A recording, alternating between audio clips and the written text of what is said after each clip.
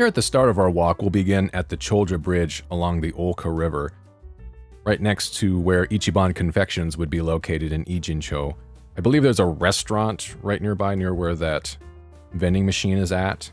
I don't remember what the building is right directly to the left here.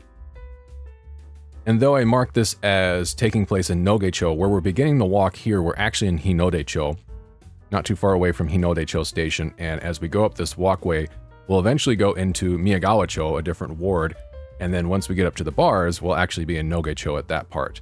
And some of the latter part of the walk will cross back into Miyagawacho. Sounds confusing. It kind of is. The wards themselves are relatively small. There's a bit of overlap in that.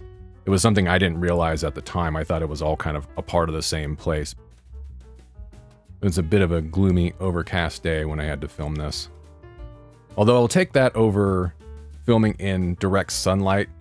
You'll see some of that already in the previous episodes and some of the later stuff I shot. It ends up being quite bright. There's a lot of glare on there. I didn't have the right filters to be able to kind of get rid of some of that stuff. Just a little bit of a tidbit there. The game footage did fade out there for a little bit, but it's kind of to space things out, as this walkway is quite a bit smaller in Ijincho, although, funny enough, the outcropping here, like this little meeting area, ends up being bigger in-game, which is surprising. There is a car park there, although no buildings in place of it. There's no, like, boundary that they decided to throw in place there, which is typical for the Like a Dragon series. Oh, and this is a spot where, in real life, I actually had to cut away because I found really cheap Boss coffee, so I better have one of those real quick. Ho ho. Yeah, I definitely needed my Boss. I think it's against the law for me to not have one of those once a day while I'm over there. With this section, there's not a whole lot to say about it. It's recreated pretty well, although I will say, with how dirty the river is in-game, you're gonna see some debris, you're gonna see some things in the river in real life, but it is nowhere near as filthy. But I would say that would be the case for everything that we've covered so far compared to Ijincho. It's a lot more run down in game. We did skip a little bit there to come up to this hotel. It is a love hotel. There's a lot of them in the area, with it being a bar and nightlife district. But there wasn't a lot in the real life footage there that was absolutely necessary to see. And there's the bar area right ahead of us. It was actually really cool as you kind of crest over that incline there. As you start to see the bar area show up, you're like, oh yeah, I've been here, man. You get a lot of those moments if you're really into the series and you start to see some of these things. You'll have many moments where you're just like, have I been here before? I'm like, yeah, you have. But now you're actually here in real life. Some of the history about Nogecho, it does date back about as far as the Edo period, but in 1889, that's really where it started to come into its own. In 1872, I believe, that's when Sakuragicho Station had opened up nearby, and that's what allowed this area to prosper and grow into an entertainment district. During World War II, as the occupying forces, the US occupying forces, took over most of the area, this became pretty popular for black market food stalls and black market sales because a lot of things were really hard to find in those days, a lot of different foods. I think this area became pretty well known for selling whale meat, which is, I know, rather controversial, but in those days that was a really good source of protein for people to have when a lot of other meats and a lot of other goods were really hard to come by. We'll be taking another look around the bar area here. We're kind of going past it pretty fast, but we'll come back and start from the north here. As we come across this other bridge, we'll take another walk south and get a better look at it. Having mentioned Sakuragicho Station already, the Tokyu Toyoko line, that ran to Sakuragicho Station for a long time, but in 2004, that particular part of the track ended up closing and cutting this area off. The area suffered due to that closure. There was less foot traffic, less activity coming into it. But in recent years, there's been a lot of new businesses that have moved into the area. It's been a bit revitalized and it's starting to recover from that time. I think the closure of that track at Sakuragicho Station coincided with the opening of the Minato Mirai subway line that runs from Chinatown up to Yokohama Station.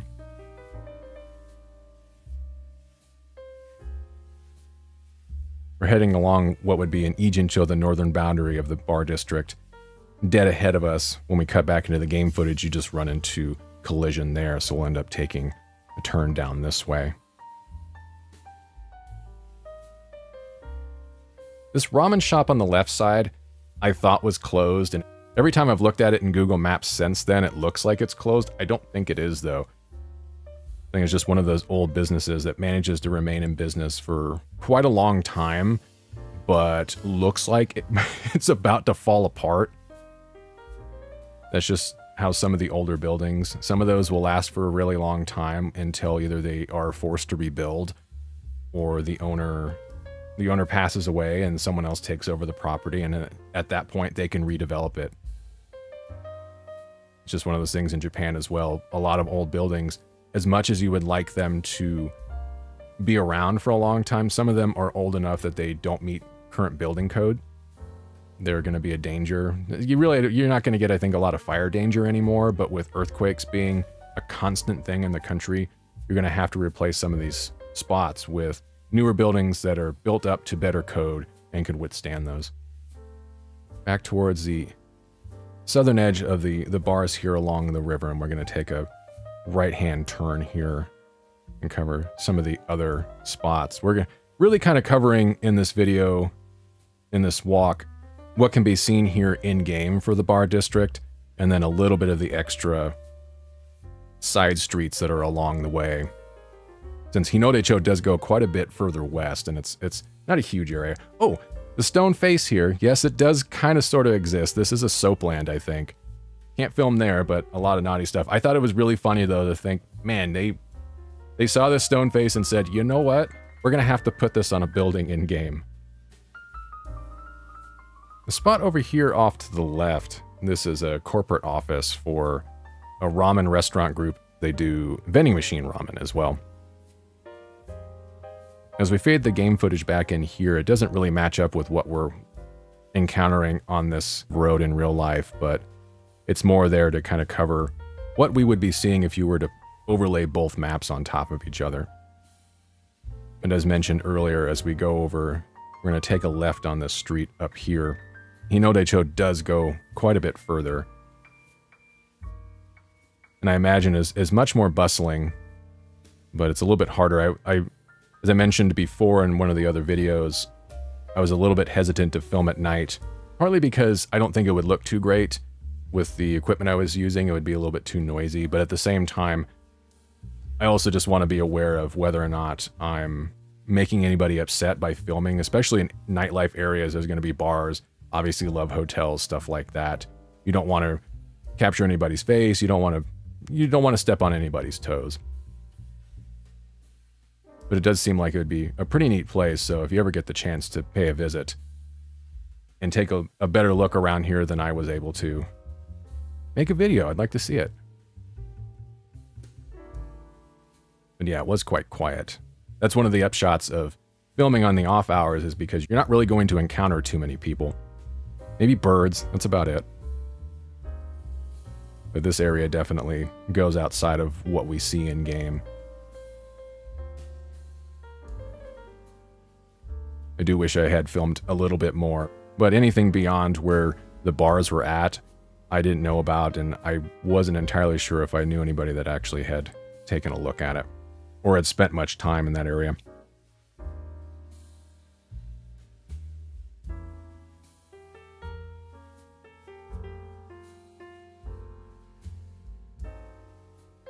We'll pick back up here and go to the north part of the bars again. Take another walk south, and then go up onto the second floor and take a look at those. As I mentioned, with it being off hours, all these establishments are closed.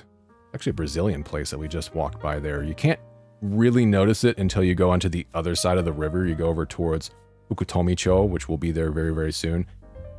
You can see, at least in Google Maps and on other stuff, I don't know if it was still there when I was visiting, but there's a Brazilian flag that's on that particular establishment on the other side, because all the doors are facing towards this street here on the first floor, but once you go up to the second floor, all the doors are facing towards the riverside. But with it being off hours, we can't really get a great look at what some of these places would look like on the inside. We'll cut to some footage of some of the places that you can access, like Bar Rodriguez. you can only look through windows. And I actually felt kind of bad doing that because I'm like, man, if I walk up to one of these places and someone's like doing prep work, I'm just staring in there with my camera like a jerk. But you can see, with what little we can see with the glare and everything, some of these spots are very, very small, and I would myself personally be really self-conscious about trying to film in those places unless, of course, you know, you can communicate and they're like, oh yeah, it's cool, but what if you have regulars, you have different people that show up that want to just drink, they want to hang out, and they don't want to be filmed. I don't use the audio in most of these because it's usually me mumbling to myself or it's a bit too loud. But I was actually asking myself about ready to go up these stairs, like, can I access this area? Until I realized, oh yeah, it's not blocked off. I don't believe it's ever blocked off. These doors obviously have locks and everything. You don't see any major cabling going from here over across the river. Certainly like in Yakuza Like a Dragon, where you see the Gomiju, they're pulling all the power from these poor bars and just siphoning it to run their operations. But it is really cool to see all of this and to see all the different businesses, and they're packed in here. This is a lot like Shinjuku Golden Gai, where you go there and there's a lot of different businesses that are shoved into this very small location. I feel like this is a lot smaller, but this is just one part of it. When you go west into the rest of Nogecho, you'll run into other bars as well. That'll be a goal of mine the next time I go back, would be to try to figure out who I know that's gone to one of these places that wants to go with me, and to be able to experience one of those for the first time. So I've never really been to like a snack.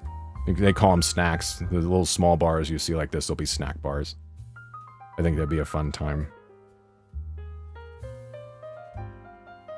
We'll approach the stairs back down to street level here in a moment, and that'll take us back over to Miyako Bridge, which will be the point where we close out this segment. My apologies for not having as much information to talk about here, as much information to share.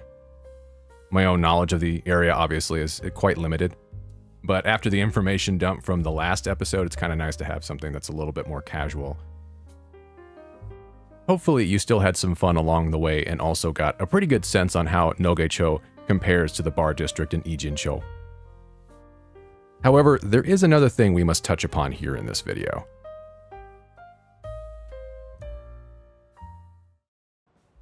Right about now you might be asking yourself, hey man, what about Survive Bar? You know, the de facto location for the gang in Yakuza Like a Dragon?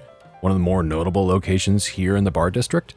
Well, I haven't forgotten about it, but I do have a little bit of a story to tell to explain why I haven't brought it up until now. As I was filming around Nogecho, I hadn't quite figured out where this location was. Thankfully, there was a helpful video on YouTube that alerted me to the basis for Survive Bar, which was Jazz Cafe Chigusa, the oldest surviving jazz cafe in Japan. That at least gave me a name to work with that I could plug into Google Maps, and right away it gave me a location. However, it led me to a spot that was over in between Landmark Tower and Queen's Square, which didn't quite seem right to me. The name was correct, the signage it was showing in pictures was correct. Something just struck me as odd though. It wasn't a standalone building, it was in a relatively newish area. The name was correct, it was clearly a jazz cafe, but this was also not the place I was looking for.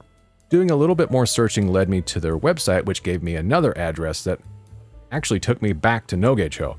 The location on the map was within walking distance from the place I had already just left. With all of this in mind, I had already felt a little bit uneasy about being led to a location that clearly wasn't what I was looking for, and then finding another one that Google Maps wasn't giving me anymore.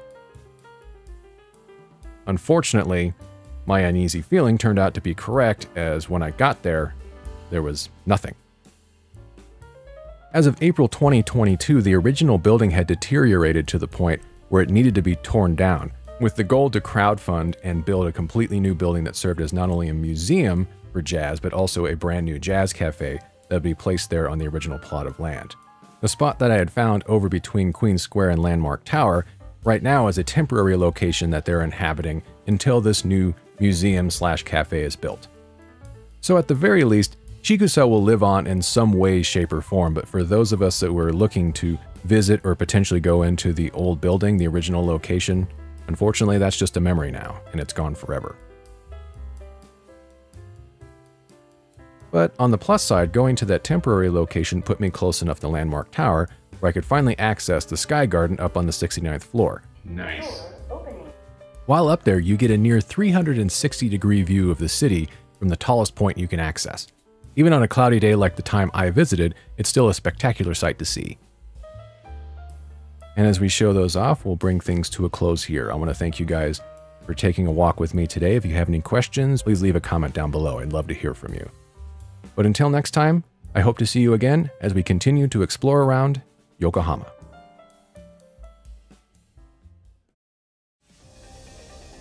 Join us next time for part 5, where we'll take a walk around the nightlife area of Fukutomicho.